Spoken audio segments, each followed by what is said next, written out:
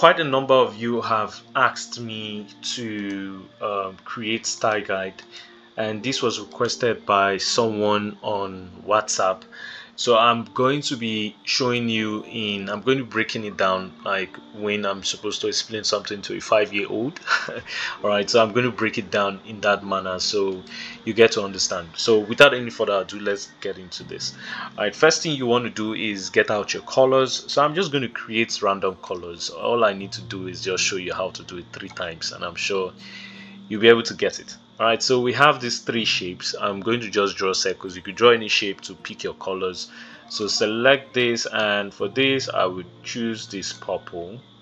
All right, select the other 2 and I'll choose purple with the eyedropper tool. I'll pick the second one, and just ensure you're using actual colors. So I'm just picking random colors. And then this one I'm going to go for yellow. I think yellow works hand in hand with these colors. Right, something around here. Yeah, so that's fine. So we have 3 colors, and if you come up here, you're going to see their codes on the property channel for selected colors.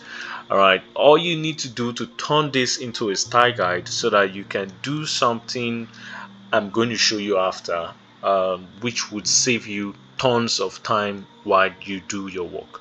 All right, so I'm going to select one of it, and to create a style guide is very easy. All I need to do now is go to the layer section here, for fill rather, in the property channel fill. You would see those 4 dots, and if you hover on them, the name or the label is style.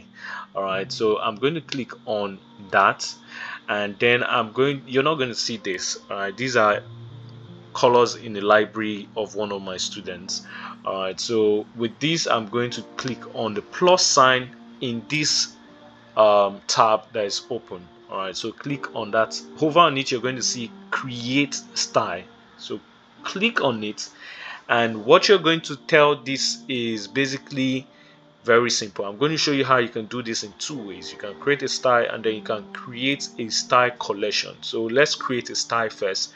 So to create a style, all I need to do is very simple. Name, what would this color be used for? So let's say this color will be used for CTA. I'm going to type in CTA. All right, so I always remember that this color is for CTA, and anybody that I'll be collaborating with on this project or in this same file would know that this particular color is for CTA. So use it and maintain consistency across the design. All right, so that is what it is. And in description, you can decide to type anything. I don't really type much because I have to like go on stand-up meetings and explain this. So you could put up a description. I could say use for buttons. All right, so that's it.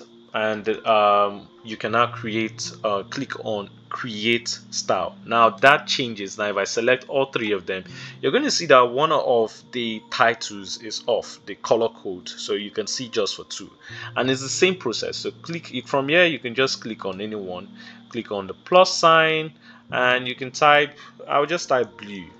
All right, and I'm going to click on create style. Now because I'm doing it from this side, I don't have more options, but if I do it separately, I'm going to have more options like the description. All right, but from this part you're not going to have those descriptions, so whichever one works for you, you can use it. So yellow, all right, and create style. Now we have all 3 of this style. Now this is what happens when you use it before we go to the collection. So I'm just going to bring out a mini frame. It's going to be white, and then I'm going to type style guide. Right, I've done that, and I'm just going to increase the size to 128. all right, it's in black at the moment. How do you apply a style guide to this color? Very simple. I'm just going to make this very bold, like black. All right, so how do you apply a style guide? You just click on it, go to that same place where you create a style guide, and click on it, and you're going to find the style guide. That was the text. Sorry. So click here, and you're going to see all the color that you've created. So I can pick any one. Let's say I choose blue. and we have it. All right, now I'm going to duplicate this multiple times. Let's say I duplicate it 4 times. Just use this adjustment, and you know what, I'm going to make the background a bit dim, something like, yeah, cool. All right, so this is the colors. Now I'm not going to touch this text, and this is what happens. Now I'm going to come here. In fact, I'm going to, we don't need all of this again, so just get rid of it. All right, so to do this, just click out and you're going to see all the color style here. Now this adjustment or this icon here is for you to adjust the colors. So this is blue. I'll go to blue and I'm going to type another color. Now let's say we wanted to change it to white. I'm going to type FFF into 6 places and press enter. Ta-da! And that's what happens. You can change multiple components at the same time with just one action, and that's what happens. All right, so I can do other things to it and it would adjust same way. All right, let's do black, have a very bad constraint. You're going to see, so it changes with whatever actions you make. All right, that's it. Now we have all of these color styles here, and we want to create a collection of style guide. And so how are we going to do that?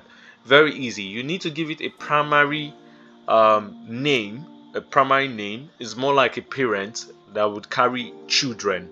Do you understand? So you need to give the mother a name, and that mother is going, every child you create would carry the name of that mother. So if your mother's name is Gloria, like my mom, you would want to attach a slash to your name to always notify people that you are Mama or Pikin or your mother. What do they say in school? So you're going to say Gloria Pikin or something like that. All right, but you would always attach that name to that parent that you'll be creating. So in this case, we have 3 children and we don't have a parent. All right, the parent is invisible. It's not in this case. So all you have to do is basically come up to settings, and there are 2 ways you can actually do this. You don't have to do this for all of the colors you've created. You can just move them into that layer. Does that make sense? All right, so that's what you're going to do. So in the CTA, we'll just take the cursor to the first side, the first behind the C, and we're going to just type mother. All right, you can call it anything. In fact, let me not confuse you. I'm going to type primary. So let's say these are the primary colors, and then to make this effective, you need to press slash on your keyboard. So ensure you're pressing you press slash. All right, I'm not saying type slash. I say primary, then slash the symbol, then slash the child's name. Now the parent's name in this case is what? Primary. You got it correct. Clap hand for yourself. All right, so you got that. We press enter and you're going to see something happens. So this color will now be invisible if I close out, if I close it out, and then if I open that, you can see the color there. Now that is a parent. Now this would come in handy when you're working with so many colors, because many people think you only work with a few colors when it comes to product design. No, you're going to be working with a lot of colors. So it's going to cut across your grayscale. It's going to cut across some categories, your primary, your secondary, your accent colors.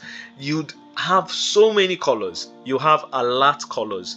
All right, so you would want to categorize them, put them in collections, so that you won't have to look for certain colors. You just have to scroll to alert and choose from alert, go to primary and choose from primary. Do you understand? It's just like going from room to room.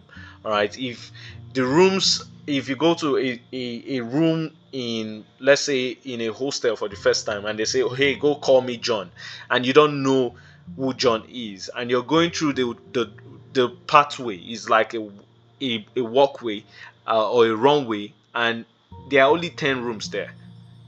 In order for you to know who is John without having to ask anybody, you can just see the labels on the door, and that would give you more clarifications that this is John's room, and yeah, call John.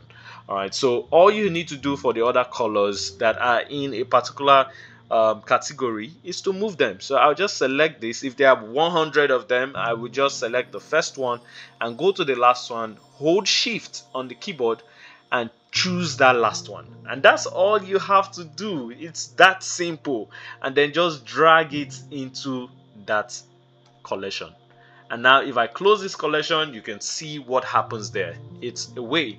All right, we can also drag it out. Maybe I drag the particular one, let's say the yellow, and it's not supposed to be part of them. So I'm just going to drag it out, and that is it. And now with the yellow, I can click on the edit and put it into the alert, because yellow, red, green, you know, they are part of like alert colors. All right, so I just put it alert. I'm going to type in alert/yellow, press enter, and now we have two collections. We have alert and we have primary. So that is how you can keep filling it up with colors. And I think I like these two colors. They kind of resonate. I may use them for my next project, so watch out for that. We're done with these guys, and I hope this has been insightful to you as it has to me and would always be. I'm going to see you very soon. Bye bye.